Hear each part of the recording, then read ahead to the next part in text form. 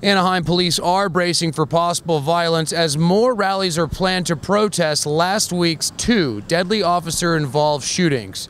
Now, those protests are scheduled to take place here in front of the Anaheim police station later this evening, and protests took place earlier today in front of Disneyland Resort.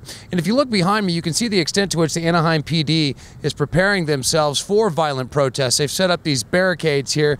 These are called water buffaloes by the fire department. They're filled with water and they're almost unmovable.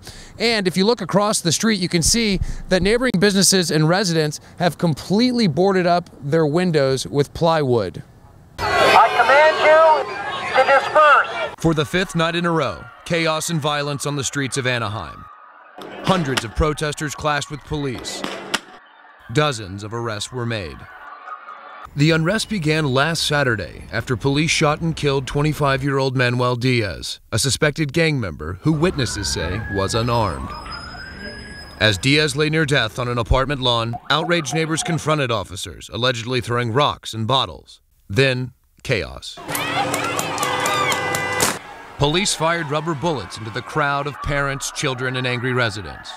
Then, one officer lost control of a police dog, which attacked a man trying to shield his child. In a dramatic turn of events, on Sunday, another shooting. 21-year-old Joel Acevedo shot and killed after he fired at officers during a foot chase. That's when tensions reached a boiling point, sparking a week of violent protest, with more than 200 additional officers called in to restore order. Our job isn't to stand back in the back and let anarchists or rioters damage property and injure people.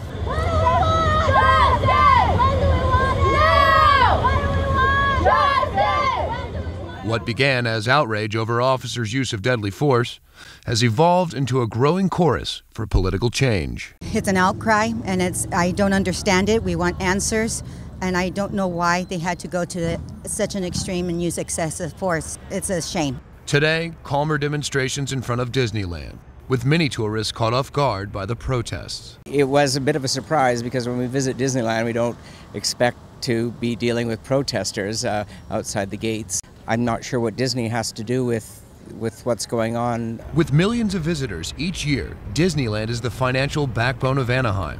And where there's money, there's power. You have to understand that the city is owned by Disney Corporation, so it's always relevant if you have a major social issue or social problem to address Disney, because Anaheim is Disney Inc.